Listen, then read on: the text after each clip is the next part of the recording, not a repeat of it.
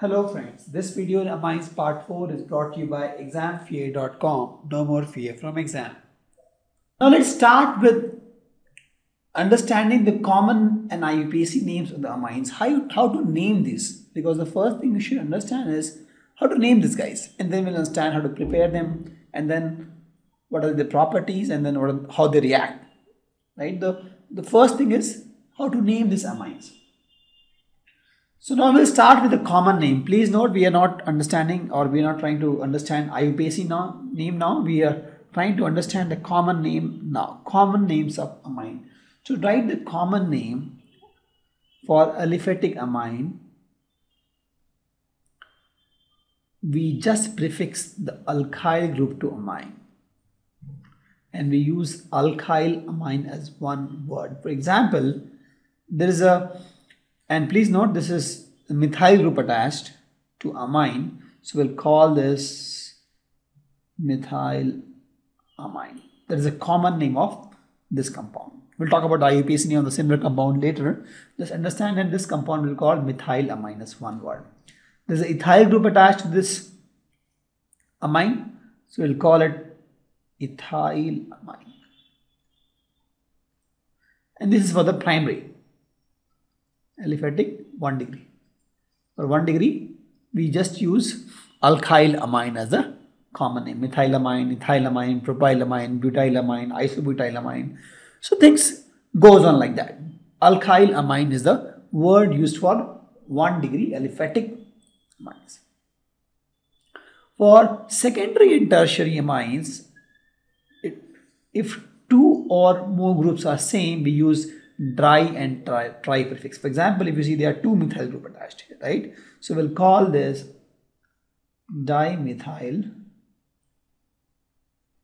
amine. So in this case, 1, 2, 3 methyls. I'll call this trimethyl amine. Right? This is my dimethylamine. This is my trimethylamine. If they are same, right? 2 or 3 groups are same. If they are not same, it's a mixed amine. It's not simple amine. It's a mixed amine. What we do is we follow the alphabetical order.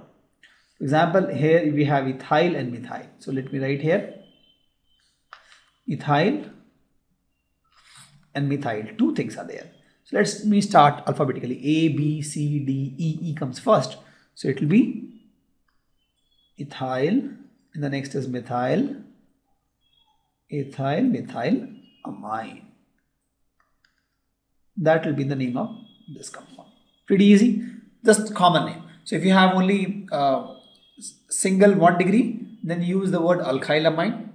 So if you have secondary or tertiary amine, but the simple ones, then you use the word dry or tri. For example, here I have used dimethylamine, trimethylamine, or diethylamine, triethylamine, like that you can use. If it is a mixed amine, so in that case, you can use just alphabetical order. So ethyl methylamine, or if you have, let's suppose, propyl, A, B, C, D, E. So you can use ethyl propyl, things like that. Pretty easy. We'll take some more examples to understand the common names.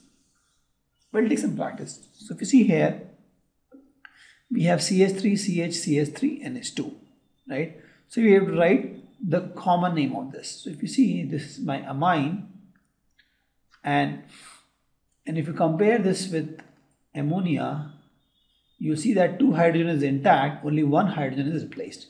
So it is 1 degree amine, correct? And if in 1 degree amine, this part is added, correct? Because this part is this part. What is this part? So if you see, this is nothing but isopropyl, because you are not adding NH2 here, you are adding NH2 here. So if you are adding NH2 here, here also, if you see, this is 1 degree amine, so this part is propyl. But since you are adding NH2 here, right, in this carbon, this is isopropyl. So the name will be, as I told, for 1 degree it's alkyl amine, and the alkyl part is here is isopropyl. Right? Amine you have to add. It's one word actually. Because as I told, for 1 degree, alkyl amine is the common name for 1 degree amines. This is 1 degree amine, and this part is my isopropyl here. So it's isopropyl amine. If you talk about this guy, this compound, this will be propyl amine or N-propyl amine.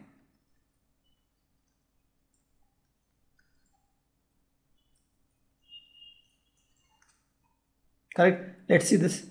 So let's again compare this with ammonia, NH3. You see all 3 hydrogen is replaced, right? All 3 hydrogen is replaced. Correct? So I have what? I have one ethyl and 2 methyl. So I have ethyl and methyl. How many ethyl? 1. How many methyl? 2. Correct? So let's name this as per my alphabetical order. So A, B, C, D, E. So ethyl. Since there is only one ethyl, I'll use ethyl. And then M comes. So methyl. But there are since 2 methyls, I'll use dimethyl. And then you use this word amine. This will be the name, ethyl dimethyl amine. Please note here that alphabetical order is based on ethyl and methyl. Alphabetical order is not as per ethyl and dimethyl. Please note, we will not follow this, because if we follow this, D, A, B, C, D comes first, then we'll have to write dimethyl ethyl. So we have seen that in the earlier nomenclature also, that this dry is not taken into consideration. Now let's understand. Thank you. Visit our website examfear.com to watch more and more quality educational videos. You can also attempt free online tests that are there in our website. You can also get access to tons of free study materials, and you can also find free tutors and mentors in this website. Thanks a lot for watching.